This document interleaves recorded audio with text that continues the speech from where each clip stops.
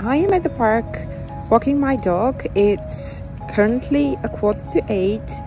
It is the 1st of November and it is the day that I need to go into my doctor's office to collect my IVF medication.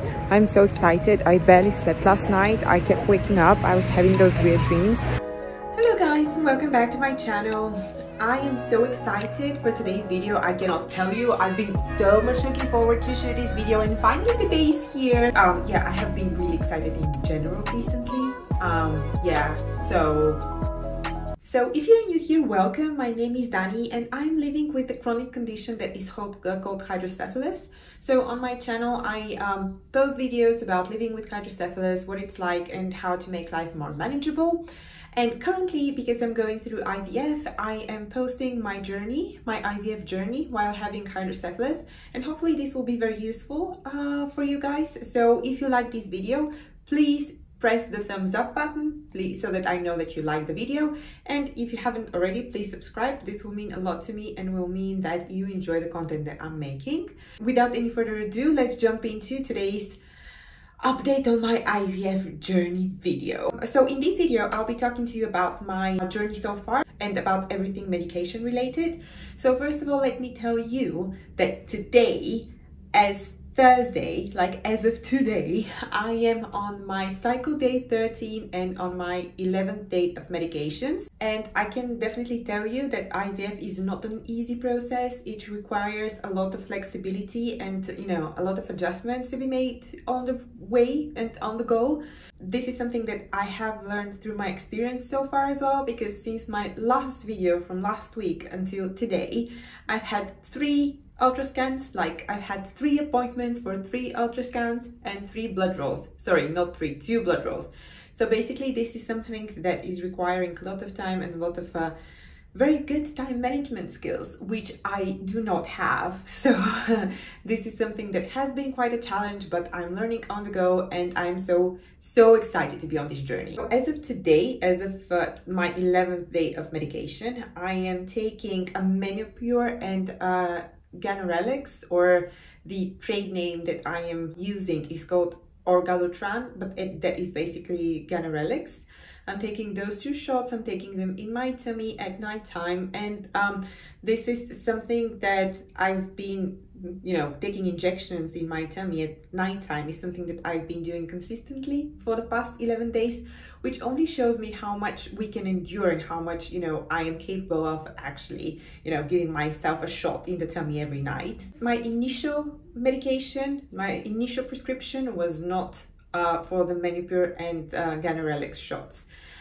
On my first appointment and scan last Monday, I was distributed a Bemfola shot. The Bemfola shot is something that I was taking. I was administering to myself every night in the skin of my tummy again. The skin of my tummy has taken a lot recently.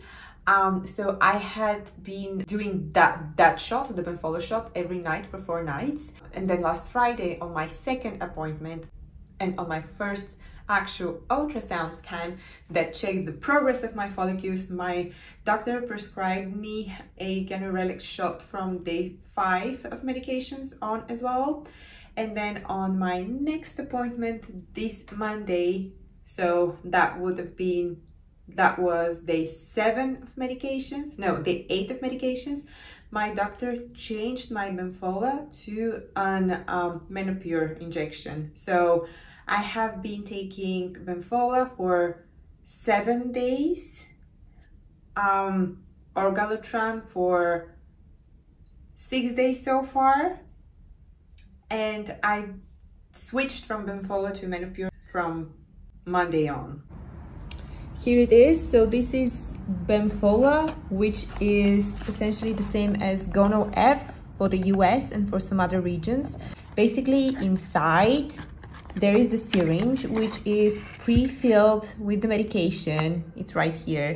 And then you have this here, which is the alcohol swab, which is for to sanitize the area before and after you have injected the Bemfola on the injection site on your tummy.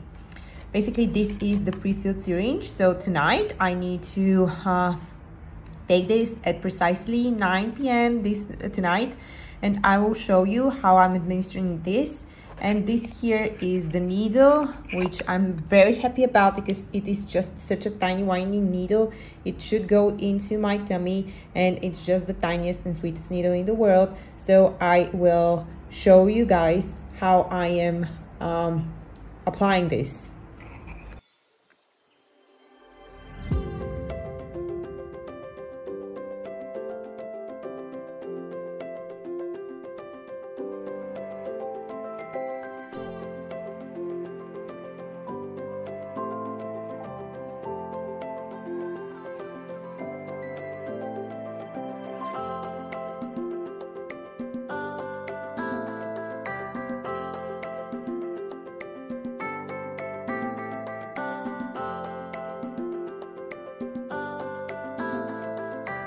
So basically, the Benfola and the Menopure shots both do the same thing. They make your ovaries grow multiple follicles and hopefully mature multiple eggs in those multiple follicles as well, which is the goal, which is the point, which is what we're doing this all for, so that those eggs can then be retrieved and can be fertilized on egg retrieval day. And then the ganirelix shot stops you from ovulating those follicles, because you don't want to ovulate. You want all of those follicles to be retrieved, to be extracted upon egg retrieval day, so that they can be then fertilized in the lab. And ganirelix actually stops ovulation. So it's really interesting because yesterday when I went on my last scan, I took a blood draw, and the LH, which is basically the hormone that triggers ovulation, at this point in my cycle should have been somewhere, you know, of course not urging yet, but should have been somewhere. And yesterday I was at 0.0 of LH, which means that there is no chance of ovulating anytime soon, basically. So as I said, I'm taking currently 2 shots in my tummy every night, and there has been quite some bruising from them. I'm not sure if you can guys see the bruises. So this is basically where the injection sites are. I know that some of those mean that I have probably hit the capillary when I was administering the drug, and I am so bloated. Oh my god, it hurts. But yeah, basically these are mainly from the ganirelix shot. They do bruise me a lot, and I think that this one is a Menopure bite. So yeah, as you can see, generally it has not been that bad, but the ganirelix did bruise me. And basically the Menopure is a little bit more difficult to actually mix and administer. It's not that complicated, but the first time I was just like, thought that I was going to fail.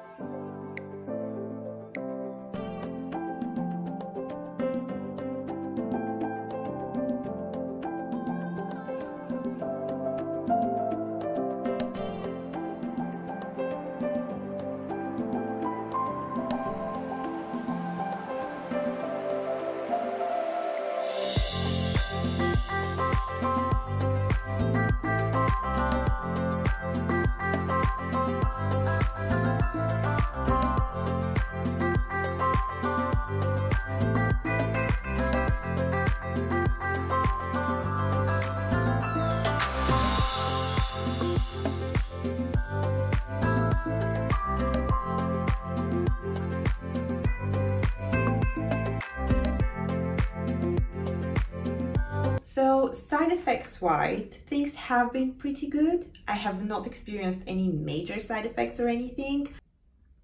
So today is day 11 of meds and there is some serious bloating going on.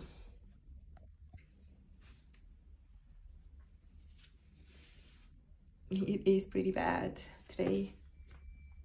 There is quite a bit of a bloating, as you can see, but it has not been bothering me that much. We are still inside and in home, working from home, doing everything from home most of the time. So wearing yoga pants and tracksuit bottoms is nothing that worries me at present.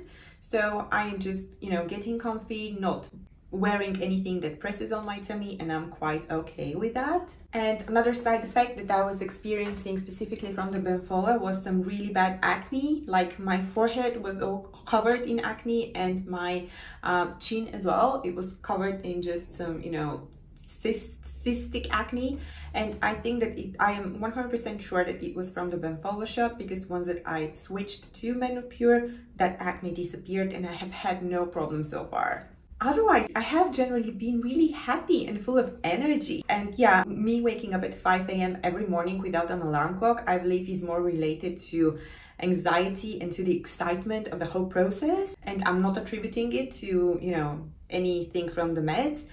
Today, however, is the first day that I'm really kind of feeling it. I am feeling really bloated today. Like today is the first day that I really do feel bloaty, and it actually hurts when I'm touching my tummy. And it's really hard on my lower tummy, and also I feel really tired. Today is the first day that I really do feel tired, but as mentioned, today is day 11 of medication and day 13 of my cycle, so I believe that this is as bad as it can get. So I'm not expecting anything more than that to happen. Tomorrow is hopefully going to be my last day of stimulation medications, and then tomorrow is my next appointment where I'm going to get a blood draw and I'm going to get an ultrasound of my ovaries, and we are going to confirm when I should be taking a trigger shot and actually getting an egg retrieval. I also need to pee all the time because my ovaries, because they're so enlarged, are like pressing on my bladder, and it's just, and because I need to pee so much, I'm always thirsty as well. But that's it, so no major issues. Basically, now that I am so far along in the stimulation process, so as mentioned, today is day 11 of meds and tomorrow is going to be my final day of medication, hopefully. So that's going to be day 12. Now that I am this far along, I cannot really exercise, I cannot really work out, and I shouldn't have intercourse. And there's a reason behind both of those restrictions. Basically, the reason for the intercourse is that because I do have so many eggs that are maturing currently inside of my ovaries, if I ovulate by any chance, if there is any chance that I ovulate, that puts me in a huge risk of ectopic or multiple pregnancy, which is a risk on itself. So basically, I cannot have intercourse until I'm being cleared by my doctor, so until after egg retrieval day. And about working out, generally this far along into the stimulation process, it is not recommended for women to be working out. And in my case specifically, because for someone who does not have hydrocephalus, the ovaries, even though they are really enlarged and are full of eggs and full of blood currently in order to support the growth of those eggs, the ovaries are generally lying in the abdominal cavity, snug with some fat tissue or some just abdominal tissue around them to keep them safe and secure. However, in my case, because I do have hydrocephalus and I have quite a huge amount of liquid constantly in my tummy, like 300, 400, sometimes 500 ml of liquid, my ovaries are actually floating in that liquid. And now that they're so enlarged, there's an actual risk of them getting twisted around the fallopian tubes, which is a complication. So basically, I shouldn't be running, I shouldn't be working out, I shouldn't be doing anything strainful, and I shouldn't be having sex. So hopefully, finally, I should be triggered this Saturday, and then on Monday should be egg retrieval day. How exciting is this? Seriously, I'm so excited, it is just beyond words. hopefully we should be able to get some really nice eggs from my egg retrieval. So yesterday on day 9, on my day 10 ultrasound, which was yesterday, we did see that I had 7 follicles growing in my left ovary and 6 or 7 in my right one. So hopefully we should be able to retrieve some nice good eggies. All of them are now above 14 millimeters, and there are 3 or 4 that are 17 millimeters or above, and we're just waiting for them to grow a little further so that they can be retrieved. So this amount, about 13, 14 follicles, is a pretty good amount, but nothing is really certain until egg retrieval day, and even post egg retrieval day, once that the eggs are fertilized and are being monitored if they develop into embryos and then blastocysts. And I'm trying to be realistic and not to get too excited, but guys, come on, it's so hard not to be excited after all that we've been through so far. So yes, I'm going through another scan and another blood draw tomorrow, and tomorrow I will know for sure if my egg retrieval will be on Monday. Keep your fingers crossed. Emotionally, it has been an emotional roller coaster. I am generally in a good mood, and I am trying to be optimistic and happy all the time and hopeful. But of course, there's some days where I'm just really down with the blues. I don't know whether this will work or not, and those days are really hard. So anyways, as mentioned, tomorrow is a big day. Tomorrow is the day that I will finally know my actual egg retrieval date, and I will be dispensed the trigger shot. And then hopefully on my next video, I'll be able to give you guys some more updates on how the egg retrieval went, if everything was okay there, how many eggs we were able to retrieve, if they fertilized or not. And hopefully, I'm really hopeful to be able to give you an update on an embryo transfer date as well. And then this weekend, I hope to have a really nice and relaxing time with my husband. This is going to be the first weekend in a very long time that I do not have any university stuff or any psychology workshops going on. So hopefully this will be a nice and relaxing time. We'll probably go shopping for some things that I need for my egg retrieval, like for example socks, because you need to have really nice warm socks for your egg retrieval day, and also some salty snacks, because apparently it is a thing that for egg retrieval you need to eat a diet rich in sodium in order to be able to expel any excess fluids and have lots and lots of fluids, drink lots of water and lots of electrolytes. So we'll go shopping for some salty snacks and for some, other items. Please guys, keep your fingers crossed for us. Thank you so much for joining today's video. If you like this, please give it a thumbs up, and then I'll see you guys on my next video. Thank you so much for watching. Bye guys.